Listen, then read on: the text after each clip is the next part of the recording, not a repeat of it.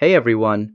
In today's video, I'm going to show you how to withdraw or delete a job application submitted through Workday, specifically using the Accenture career site as an example. If you applied by mistake or had a change of plans, this guide will help you remove it easily. Let's get started! Step 1. First, open your browser and go to accenture.com. Step 2. At the top right corner of the site, click on Access My Application. Step 3. You'll be redirected to Workday. Here, click Recruiting Candidate Sign In. Step 4. Enter your email and password, then click Sign In to access your application dashboard.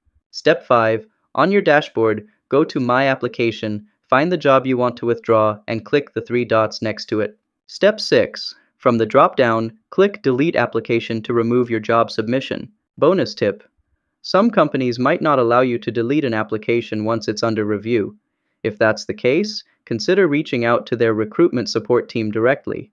And that's how you withdraw a job application from Workday using Accenture as an example. If you found this helpful, give it a like and subscribe to How to Tutor for more clear and simple guides. See you next time!